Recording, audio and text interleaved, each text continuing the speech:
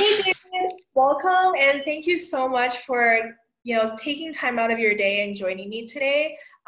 You are going to be an amazing person to feature from MCIT. So, I just know this is going to be a great conversation. So, why don't we just start off a little bit of intro about yourself, some of your background, and then we can dive in. Sure, Tina. Thank you. Yeah, it's a pleasure to be here. So like you said, I'm in MCIT now. Before MCIT, my background's more in business. I ran a string of startups. And so originally after college, I was a management consultant for a little bit, and then I ran a mission-focused startup.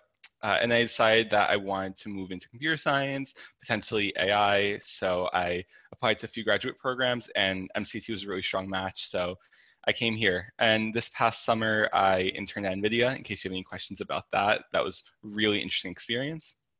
But yeah, I'm happy to answer questions about anything. Yeah, awesome, awesome. Great start. So let's just start off with MCIT. Why did you choose to go to MCIT? You mentioned that you did management consulting, and then you also did some startup work, which you founded yourself. So how does walk me through that? How did that become MCIT? Yeah, absolutely. So with management consulting, it was really interesting because you get to have an impact in a lot of ways because you're helping with the management of operations, you're helping with a lot of people focused things, but in a lot of ways it doesn't feel like you're building anything. But I mean, for some people they do, but obviously with consulting, like that's not the main part of consulting. You're not really adding that much value. Clients tend to have people to do that.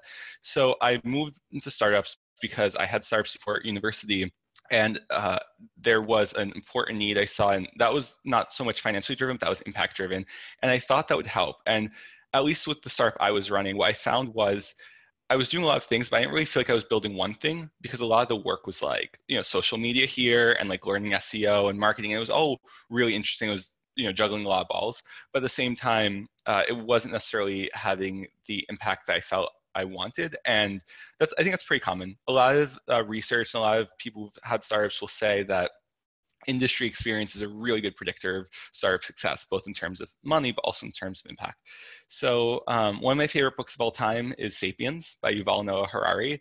It was like a really popular book back in 2011, and it talks about how Homo sapiens went from being just another species to, modern day, to essentially become gods, making fire, flying, extending life.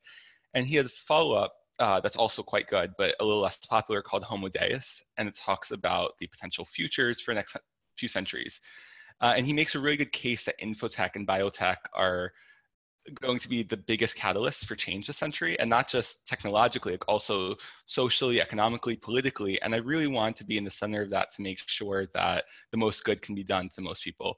So a couple days after reading that, I took the GRE and then I applied to programs. And MCT is a really cool program. I mean, I love Philadelphia as a city, but also it's intended for people with non-technical backgrounds. So if any of your audience has that, like that's a really good mix, as opposed to trying computer science graduate program and missing that. But then also like the career opportunities are really good coming out of Penn. And for some of the other programs, they're newer, or that the information just wasn't there. And so I visited and I really liked it. Yeah, yeah. So the two book recommendations. I've also read *Sapiens*. I better read the second one then. It's So really wow, good. like, you were like inspired. You read the book. You're like, Yeah. okay. I'm assuming you always kind of had an interest, but that book was something that kind of just pushed you over the edge. Is that how it was? I mean, you could say that, but I think that would also be me, like, with hindsight, like reverse engineering my story, like I did for my statements of purpose, where I was like, oh, I liked math as a kid, which was like true, but like I also haven't touched math in like a decade. Um, Yeah.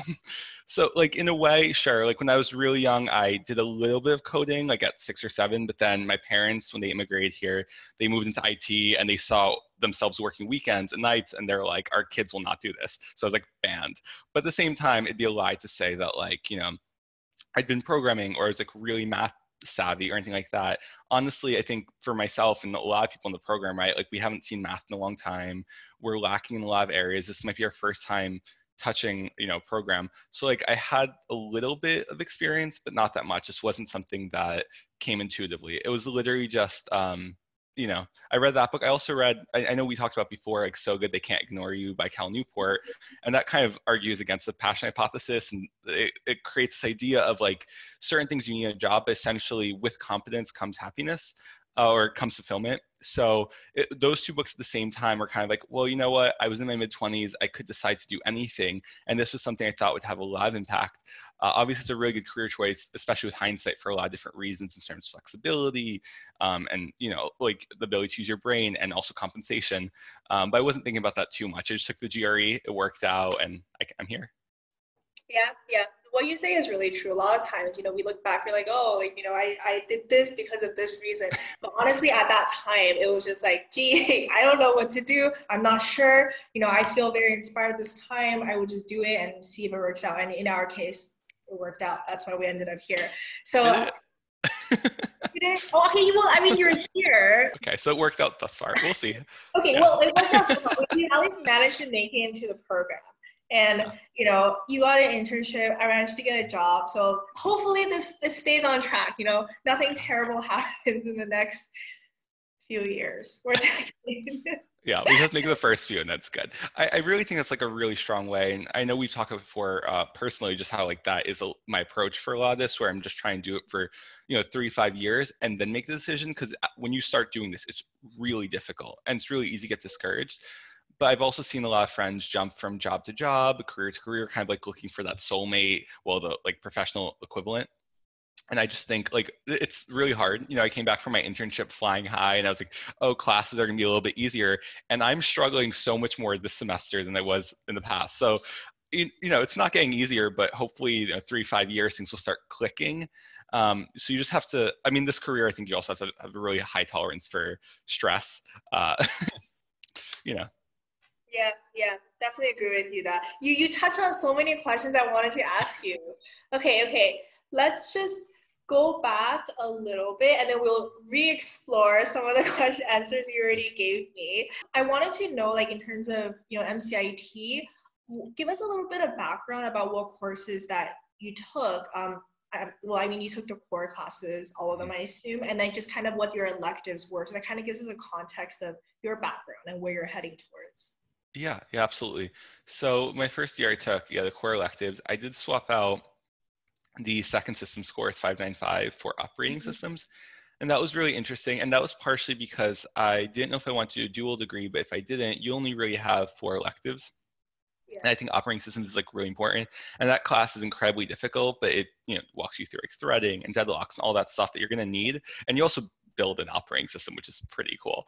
And then second year, the way I have my schedule set out now is this semester I'm focused on like really low level classes on like writing performant, bug-free, secure code. So I'm taking 551, which is security, and then I'm taking 547, which is software analysis. It's really focused on like compiler optimization specifically, but it's a really interesting thing where some of the top tech companies like Facebook and Google, they have all these tools to make sure the code doesn't have bugs and is optimized, but not everyone's using them. So it's really cool to see how those tools work under the hood. And then next semester will be so much easier because I'll be back to the high level. I'm probably going to take 555 Internet and Web Systems and 550 databases to get that really high level. And I'm hoping if at some point I'm able to squeeze in between all of this, I took an AI bootcamp before I got here, which is kind of like coding, but it's also different. It was in Python, but it's not the same thing exactly.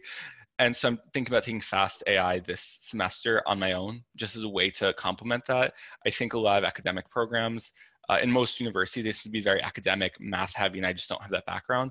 But for using deep learning and AI and machine learning, there's a lot of ways to do it with libraries, and so I'm looking at more practical courses that are focused on usability and less the math. Wow, you are doing a deep dive there. Most people are just like, it works, it's good enough. You're like, I gotta like actually understand how things work. Because for context, the classes that he just listed are electives, so they're not MCIT classes. They're considered classes for everybody in computer science. So you started coding, like properly learning 1 year ago, right? And then now you're jumping to those like actually really, really hardcore classes.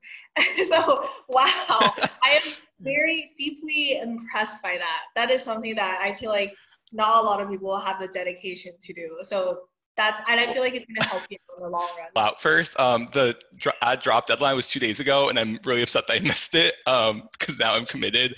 But I think not do it now, right? I have to. But I mean, I think like this is the time to challenge yourself, right? If you can, obviously recruiting on top of that is kind of difficult, but if you have the opportunity, you should. The grades don't matter as much, and it's like really important. So I know you're probably gonna touch on this. I'm not trying to fast forward, but like at NVIDIA, I know a lot of people I worked with, like they understood things at a really deep, like lower level. And it depends on what you're working. It's possible you're gonna be working at in like really isolated systems where you don't have to understand the lower level things. But I think it's really important to like, for example, if you know how compiler works, it helps like static versus dynamic problems.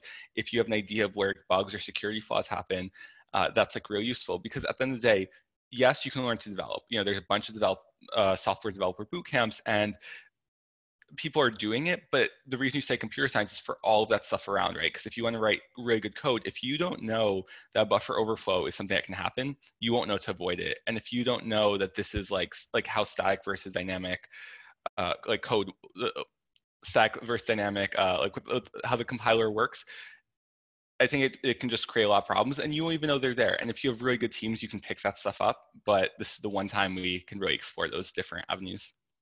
Yeah, and it's the thing is like you can learn it now. If you do it through work, it's organic, right? So you might pick it up at some point, you might not, and when you do learn it, there's just always going to be pieces of it missing, so you don't really understand exactly what is happening. So yeah, like you bring up a really good point there. Now is the time to challenge yourself. Thank you for your So blessing. that actually segues perfectly. You mentioned NVIDIA. So tell us a little bit more about, why don't we start in terms of like your internship search and then your experience at NVIDIA. And we can touch on some of the topics we talked about earlier as well. Yeah, absolutely. So the internship search was interesting. Like I've noticed, I think we had a brave classmate who shared her list of all the companies she got rejected from. I think I got rejected from twice as many companies as she did, and probably more than like a lot of people, because I just saw a lot of applications. And honestly, like right, the filtration from resume to online assessment to interview, like it's a really tough process. And once you're at the interview, that part is actually by far the easiest because they're already investing. You know, it doesn't cost the company much to give you an online assessment, and still, they don't do that too often. So what I ended up doing was I applied a lot through Handshake. I looked for opportunities on my own. And I also went to a couple career fairs, which was really helpful. And so I got 3 different opportunities I had a few online assessments pretty early on, and I wasn't someone who leak coded super heavily. I was able to do okay in some and not okay in others. And I don't know which ones or why I did or did not get to future rounds. I don't remember if IBM, I think I did take one for them, but that was one of my opportunities that I had. They have like an Extreme Blue incubator. I also went through the process for Qualcomm, which was really great. And I met them at an LGBTQ career fair, and I, talked to their recruiter, and I gave them my resume. And then I also met NVIDIA at the Penn career fair. So I find career fairs, and if you can get a referral, that's also helpful. I mean, people discuss whether or not that's how helpful that is, or if it's even helpful, but I think it's pretty important. But generally, once you get to the interview round, it's a lot easier. Like in the interview rounds, my questions were more about like fundamentals and less leak coding. A lot of it was around like how I think and things like that. It's so interesting talking to different people because just different experiences from different people, right? Like because I also went through this. I didn't do any Handshake applications. I didn't go to career so yeah, like there you go. There's so many ways of actually. How do you get an offer? What? I just apply to stuff online. Oh, okay. So you just like through like the Goldman site and like the other firms. Yeah. I just applied directly. I didn't even get referrals for stuff. I got like a couple just from people that I know really well, but I didn't really focus so much on that either. And funnily enough, the referrals that I got, I didn't even get a first round from those companies. It's the ones that I applied just by myself that I was able to get. So it's just so interesting. Like, that experience is so different. Recruiting is like mythical. We don't understand how it works. It's very. Yeah, I mean, it's just people, right? Like there's algorithms, there's tech, but everyone's using something different. I know there's been debates even this year among people who came back from internships, and everyone thinks they know the golden key. And like obviously certain things matter. Like if you're going to like Google and Facebook and Amazon or anywhere that has an online assessment, like leak coding is important. But you also don't know the other pieces, especially if you're coming with like a non-traditional background. I know one of the things that I've heard from recruiters that I did really well and was the reason I got offers from the interviews I had to do with like communication and things that are not traditionally engineering skills. And then the questions I had, other people had like actual coding questions. I had some, but the difficulty wasn't coding. A lot of it was just like explaining things logically. It was a lot harder to discuss things like deadlocks and garbage collection and things that luckily at that time I happened to be covering in class might be a little bit more difficult to do now. Yeah. It's also so interesting. Like, you didn't get lead code style questions because most people who do this kind of stuff, it's pretty much like all lead code style questions. And that was for me as well. Do you think it might have been because you're applying to companies such as like Qualcomm and NVIDIA? It's like very low level programming places. Maybe. I mean, it's also possible that like I didn't consider things like super difficult coding that maybe someone else would, but it definitely wasn't like anything like leak code. I still look at leak code and want to cry. I might do it for this fall, and I like hate doing it. I have a very low, I'm developing a frustration tolerance. It's important in computer science. I started with a very low frustration tolerance. So like I would like leak code. I'd like look at questions for like 5-10 minutes and just look at the answer and then like read the answers, then try to do it because it was just too much to do it from scratch. So yeah, I don't know, because I did have a couple of like really what I consider basic things like converting a stack to a queue, which is like just a conceptual question and things like that. I know I had a question about how to debug a server that's not working. I never worked with servers, had no idea what that is. So I just used like it was like a consultant case interview for me. I kind of just like broke it down logically, and I didn't know 90% of the potential causes of server malfunctions, but like I could logically be like, well, either it's on this side or it's on that like server side or client side, and like it's either this or that, and like breaking it down. And it might not work for everyone. That's my background. Like my background's in business and communication, and that's kind of a rare skill in engineering. But if you have background in chemistry or healthcare or other areas, there's a lot you can bring to the table that maybe the traditional engineer wouldn't. And it's not that you can't fail the technical part. They still have to like you have to pass it. But because you're bringing something else to the table, even if you're technically moderate, if you're strong somewhere else and they see value for the team and bring you on, they will bring you on. I agree with that. Yeah, for sure. That's also, I feel like as non-traditional people coming in, that's really something that we need to like lean into. We need to demonstrate more because you know what? We're not going to be like, truthfully speaking, after a few months of coding, we are not going to be as good as those people who've been coding even since undergrad, right? They've had like 2, 3, 4 years of coding. Well, you got to bring something to the table. Like you can't fail a technical part, but you really try to emphasize where your strengths are. Like like what you were saying in your case, you come from a business background, come from a consulting background, so you really demonstrate your ability of breaking things down logically and your ability to communicate. And I feel like for you, that was something that really like when people were looking at your application, like this is what they wanted. Right? They're like, this is someone who is not traditional. They have these skill sets that are not usually found in engineers, and that's what makes you really a great applicant. And ultimately, you got the offer. Yeah. So it worked. I agree. I think people don't use that enough, and people kind of try to, in a way, degrade themselves by like trying to fit a typical mold when they don't, right? Because if either you're competing with other master students or you're competing with undergrads who have 2 or 3 years of experience and multiple internships, and quite frankly, you learn so much in your internship. It's really hard to like, just from academics, no matter how good of a student you are, no matter what you do as like a side project, to compete with someone who's done 1, 2, 3 internships. So if you're able to make it stand out, I mean, so one of our classmates, Joseph Liu, actually asked me the other day, like how much of my resume is dedicated to like non-technical stuff. And honestly, like last year, it was probably like 80%, but I do have other things in there. I have things that show that I'm analytical. I have things that show like with my startup that I can handle failure. And like, if I have a problem that's never been solved, I can find the answer. And I think those were the things I received questions about. I had some technical things in there, like projects, but aside from a couple machine learning ones for machine learning positions, I didn't receive any questions about the technical side. Yeah, for sure.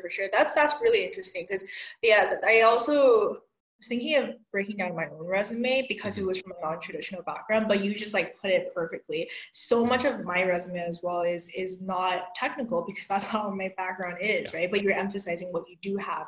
And it's also really important to emphasize why it's important in an engineering role, right? Because like if you just are able to talk very well, so what, right? I was able to communicate this. Like talking is great, right? But you really need to drive home the point why it's important as an engineer to be able to communicate well. But yeah, you cover that very well, so I'm going to stop rambling now. Yeah, I also wanted, just in terms of your experience at NVIDIA, I'd love to learn a little bit more about that as well. Sure. So literally this all translates exactly into NVIDIA, right? Because first month was brutal. Honestly, like I was trying to learn the software, the stack. I was using languages I'd never used. I was using methodologies I'd never used. I never had experience like a continuous integration, continuous development environment. Like everything was really, it was a lot. And also this was the first year that things were remote. And from what I understand, computer science is software development, and probably most areas of tech are very mentor driven. It's a lot of learning. You actually have like a negative net value early on, not just as an intern, but like as a junior engineer for your first year, or even as a senior engineer if you're coming on a new project for first few weeks or months. So that part was really difficult. And I think what I did that made it really difficult the school year, but I would actually highly recommend, especially if someone's in a similar position, is I extended my internship as long as I reasonably could. So I did it from essentially finals in May to I had a little overlap with my academic year in September, which made the academics hard. But that 4-month period was really useful because I was able to learn the first month, and it was kind of a disaster, honestly. And then like the second and third month, I was starting to get into the rhythm, and especially the third month, I was like contributing. But by that fourth month, I was essentially already an engineer on the team. You know, I had my project come out. Like my biggest project come out because I worked from small things. They gave me a few small things to work on. As I proved myself there, I got a bigger project. But in that last month, as opposed to a lot of people who were really stressed the last few weeks trying to get everything in, documented, and transferred, I was able to work on improving my project, making it more useful for customers, spotlighting it. It was getting highlighted a little bit. So like open sourcing, I was able to do a lot of things because I had those extra few weeks. And also, that's a great example too, where my strengths came in because they do carry, you know, the strengths of your background. That first month, really difficult, and a lot of it was just painful. And I was honestly spending weekends into my second month, like learning Docker and Kubernetes because I'd never worked with containers and all the things there, and Linux and Git. So just even understanding the tools that underlie my project, the basic stuff, was really difficult. But then the second and third month, again, I was trying to force myself into a typical software engineer position, and I was just focused on technical. But once my project started to take off in the last 6 weeks, I was like leaning a lot more on the presentation and the communication and like the business logic skills, because I was able to really focus on showing what the value is to the business and working with solution architects and people on the business side. And I was able to present to a lot of people so that they understand the project's working. I was able to package and do all these things that interns don't typically do that they would seek mentorship for. But I was able to find the right people, package it, deploy it, work with the legal, open source it, do a lot of these things that I was only able to do with my background. And that's my background. Maybe some of your viewers also have a business background. But for example, that's true, I think, anywhere, right? If you have a background in mathematics, for example, maybe you have certain skills that you can actually lean on to go more on the machine learning side, or look at models and find places to drive value. And if you lean into those, I think your internship will be so much more powerful, and it's going to be really memorable because how many people can do that? Yeah, again, spot on. Why don't we talk a little bit about, I know that you had a blog post come out that was a pretty big deal, you guys. So yeah, tell me a little bit more about that, because that really is like a demonstration of the fruits of your labor, right? Oh, and also I will link the blog post above and also below if you guys want to check that out, which I highly encourage you to. Thank you, Tina.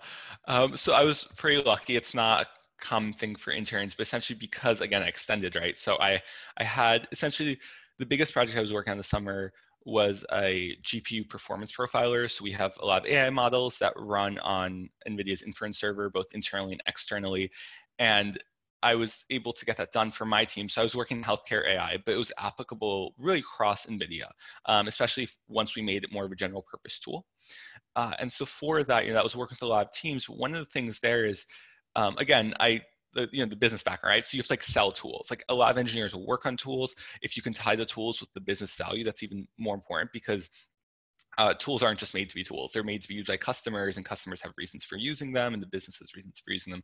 So that performance profiling tool was useful kind of like across NVIDIA, and the easiest way to get, the word out was a blog. So I got permission from my mentor and then my director, and then worked with the business teams to do that. And that was a completely new experience, have no technical writing experience. And I just kind of had to like push it out and edit it and get it out really quickly so I would have time to answer questions while I was still there. And as a result of that, that blog post, it was, it was the first time I think in like over 5 years that, an intern had published a blog post as like a primary author, as a sole author. And then being able to do all that, it kind of like the success led to itself, right? Because the tool was out there, but then once you have the blog post and then the open source, and then people start using it, and then people start sharing the article, it was really big.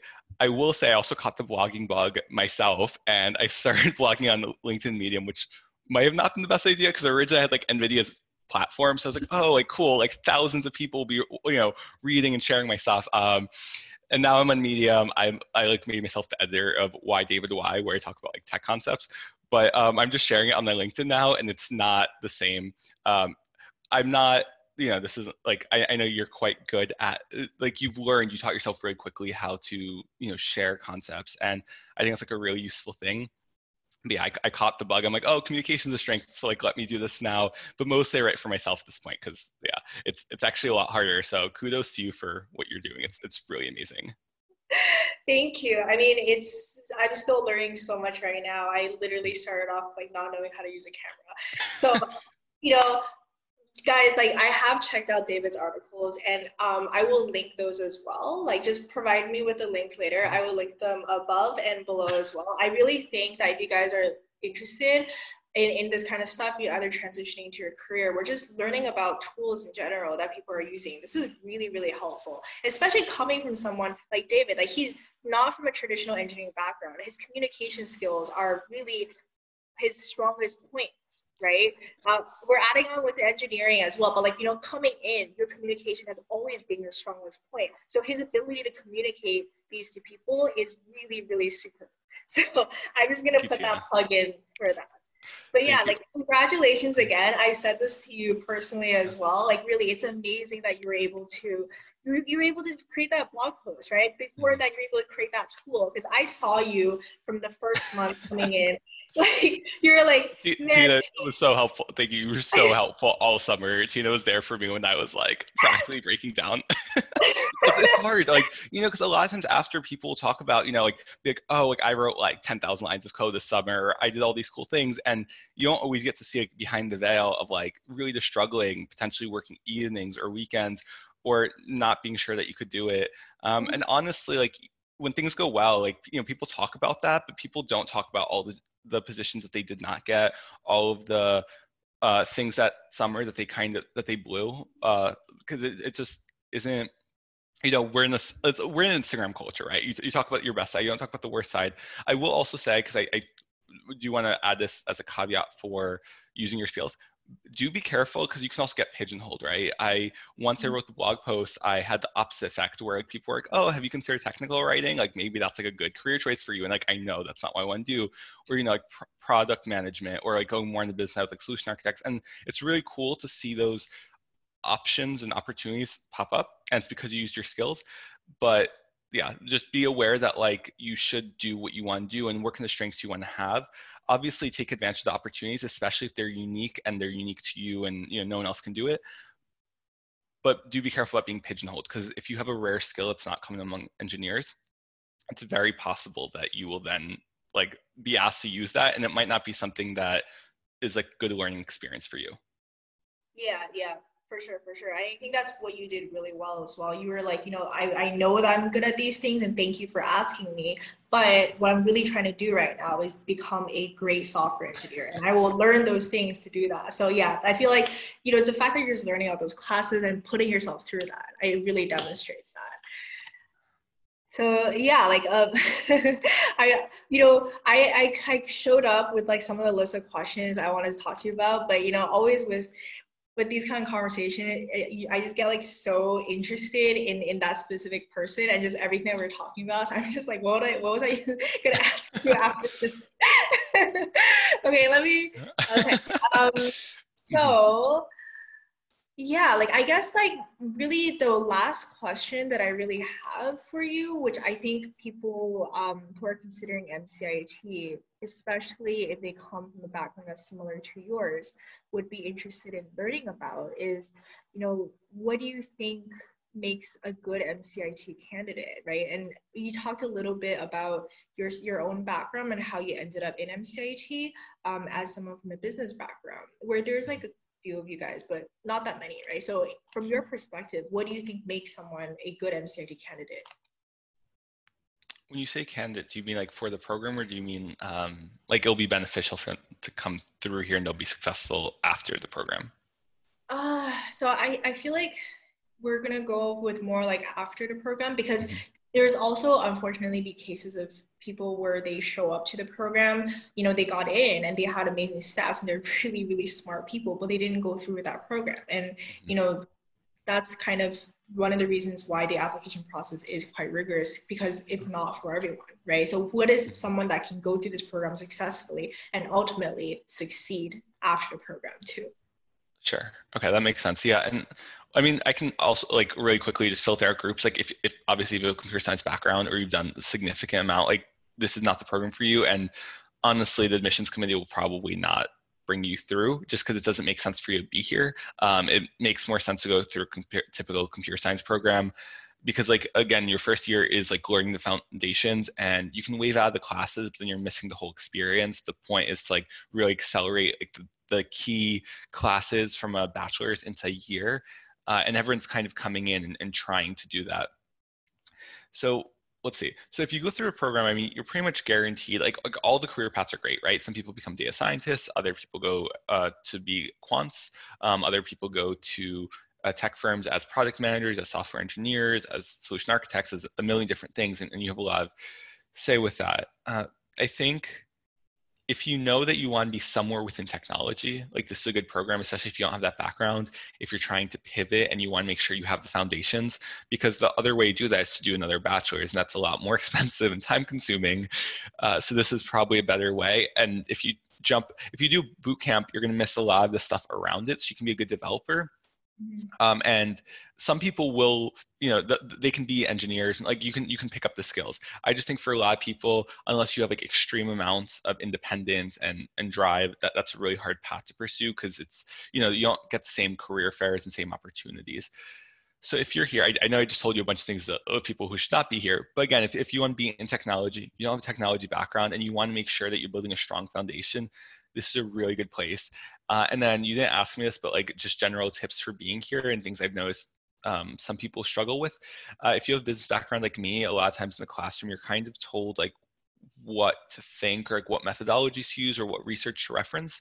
Whereas like something like this is like fair game, right? Because STEM is it's factual, right? It's objective. It's not like what Michael Porter taught necessarily. It's if you have an issue with the program, or even if your instructor doesn't explain something well, like I'm in a security class right now and we have a ton of resources, but I'm actually looking up stuff for pen testing myself. And that was this entire summer, my team would be like, would tell me, this uses Docker, and they would try to help me, but they were also expecting me to go through a Docker documentation, figure out myself.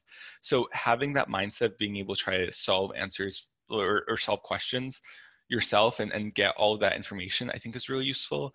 And the other thing is really just pushing through because, for a lot of people, this program is incredibly stressful, especially their first year, but honestly, even their second year, because then you're taking typical graduate computer science classes with some of the best faculty who literally are top researchers in this field. And it's quite the transition. So if you're able to, work through that and at the same time have that mindset of being able to just solve problems. And I know you joked about it before, but you do have to have a high frustration tolerance to be in tech. And there's different positions. I don't know, I can't say that for everything, but if you can develop that, the sooner you do it, the better. Mm. Oh yeah, that last point. I'm very similar to you. I think I might even be worse than you. I have a very low tolerance for frustration. And, in the beginning when I couldn't figure something out, it was just like, but now I'm like, oh, it doesn't work. Whatever. I Let's don't know just, if it's gotten better, but like I think it's had to. I literally spent 10 hours. We have an assignment where it's like you're like hacking into code. And so we have like 10 questions. And thank God I have like other people from our program in the class with me because they're all take like it takes us about a day to do one question, and one question is like a few lines of code, but it's like just the logic.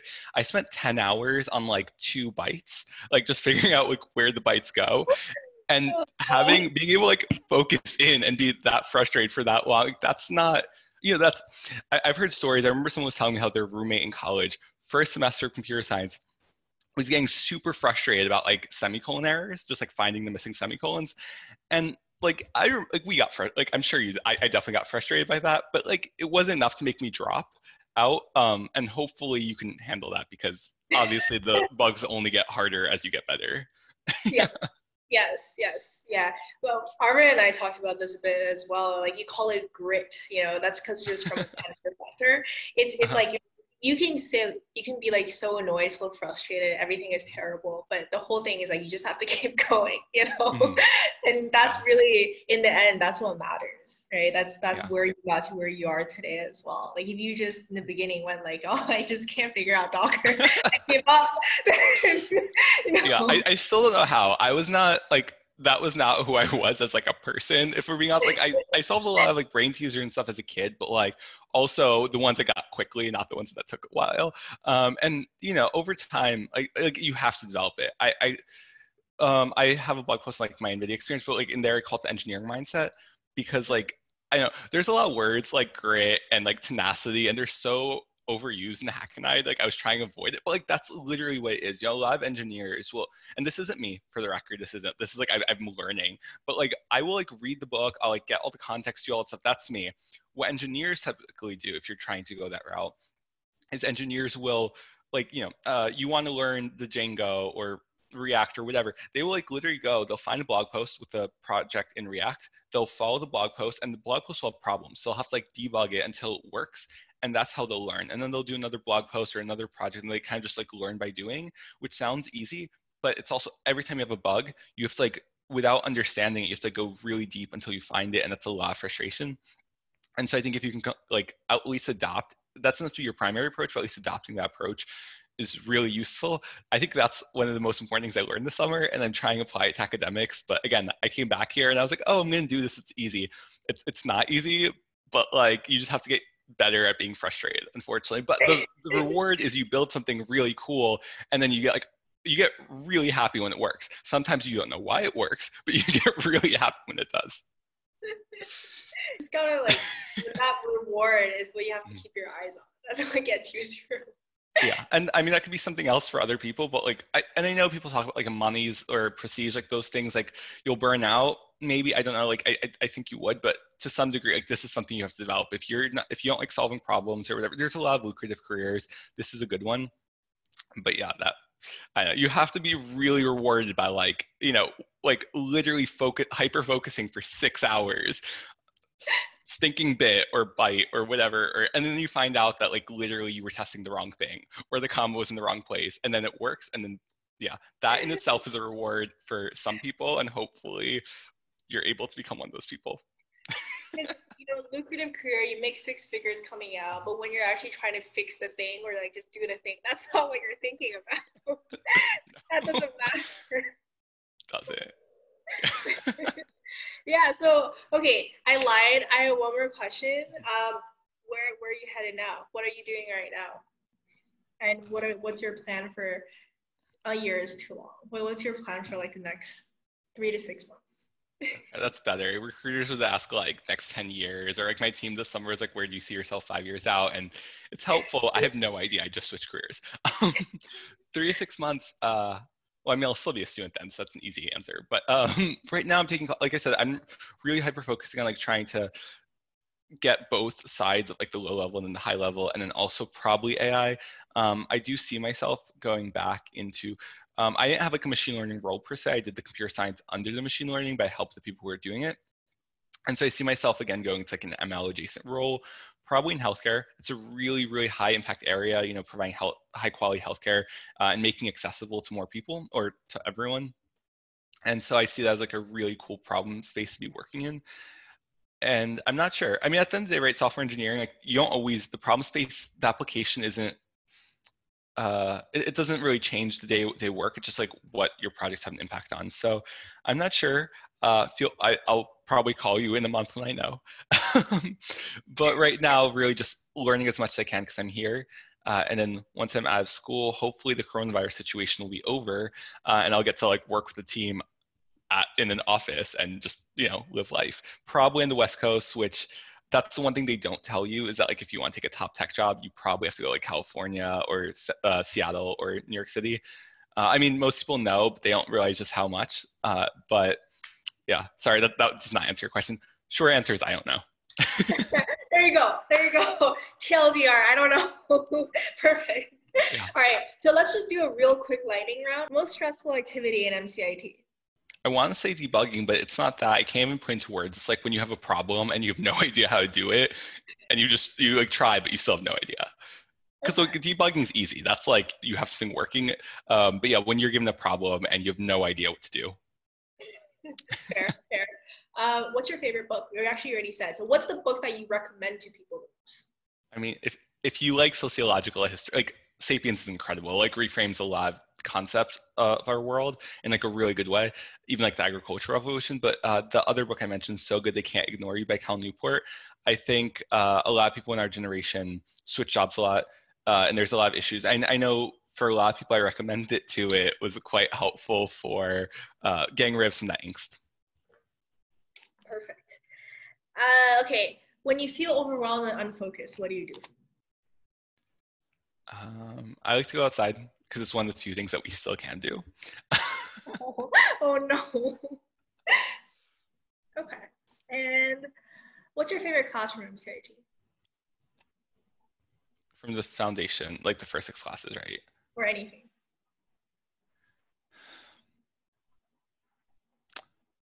I know it's probably a toss up, and this is gonna make me sound like I like systems, which isn't necessarily the case. But like 593, the architecture class, I think is really difficult. But like at the end, you feel the most accomplished, which I guess that's how hazing works, right? Like the more difficult it is, like the more accomplished you feel after. But also operating system, same thing. You build a whole system, and I didn't realize how useful it'd be. When people talk about like race conditions or deadlocks or other things or threading, like you don't learn it properly in other places, and like actually having implemented it is like super cool. Mm-hmm. Least favorite class? Oh, I thought you were. Wait, that's not fair. Honestly, because this is like recorded. Let me think. So it's hard because the first semester you're taking like all these courses, and a lot of them like I need immediate application. Like that's just how my mind works. And so like 592 is like math, and like it's interesting, but like you're not directly applying it, and it doesn't feel like it's building toward anything. So that was the instructor is incredible. Arvin's really good, but there was as much immediate application. And then we also have the class 591, which keeps getting revamped. So I don't know it in its current rendition, but if you have a programming background, it might be in your best interest to waive it. I didn't, but I had enough from like different things I picked up over the years that the first half of that wasn't super useful for me. It might be different for other people, but like that is a lot of people's experience. Yeah. I think it is still being revamped again as we speak. Notice I was like uncomfortable to give you one class I didn't like, so I gave you 2. Perfect. There you go. All right. So that's all the questions that I have for you. This was, it's always so fun talking to you in general. You too. So now I get to ask you questions, right? That's how this works. Okay, fine. You can ask me a question, whatever you want. Okay. For somebody who's looking to get into YouTubing or blogging or media, what's the recommended how would you fast track their progress? What would you recommend for them? I don't think I have enough experience to answer your question. I'm still trying to figure that out myself. All right. Wait, 1 second. You've asked me questions. What classes I don't like. By the way, I'm sorry. I'm not going to say who the professors are. Classes are great. They were just, anyway, least favorite for utility. You asked me questions. You asked me a lot of invasive questions here. I can ask you. Okay, no, the thing is, okay, fine. I feel like I'm just not qualified to answer that because if I knew how to do that, I would be, I'm still trying to figure that out myself, okay? I guess, okay, for me, let's say like the thing I've learned the most, okay, that I didn't do very well my first video is how important it actually is to share it with people because you're like, I made this thing, I put it online, I hope someone watches it. But no, like nobody cares. Nobody even knows you made it. Like you have to be comfortable sharing that on forms of social media. And that's coming from someone that literally used zero social media. Right now, I use one form of social media, which is still very difficult for me to adapt to. So yeah, that's my one thing. Oh, that's good to hear because I literally deactivated my Facebook 2 days ago. Sorry to anyone who works there in your audience, but that's good to know. That makes a lot of sense. And then also on behalf of Tina, if you're still watching and you've gotten value out of this, smash that like button. Oh yes, God. that's another thing. I'm really bad at that. I literally keep forgetting. Like people tell me, they're like, "Oh, you need to like tell them to smash that like button and subscribe." And I just, I just talk about my thing and I forget. There you go, guys. David said it for me. Smash that like button. Subscribe to my Subscribe, do the channel. thing, comment, all the things. Comment, click on notifications. Yes. Okay. Any more questions? No, I think you handled that one so well. I'm just speechless. No more questions. Okay, well, thank you so much again for coming out. That was just so much fun talking with you. And just like, yeah, like it's like I said, it's always just so much fun talking to you in general as Yeah. well. I will be linking everything that we talked about in terms of your post, your blog post or NVIDIA, as well as the Medium post above and below. Again, reminder, you guys should really check that out. David is amazing and he's also an amazing communicator. So you will miss out if you don't. Thank you so much again for coming here. I really, really appreciate it. Really enjoyed talking to you. And I think this will just have so much value for anybody that's come from a business background or just even not coming from a business background and thinking about going to MCIT or just computer science in general. If you would like to watch more of these videos featuring people with non-traditional backgrounds going to computer science, especially with focus on MCIT, because that's the people that I know the best, definitely make sure to look out for more videos coming up. I'm making this into a series and I'm going to be interviewing people from MCIT who come from all walks of life and their experience. So I will see you guys in the next video.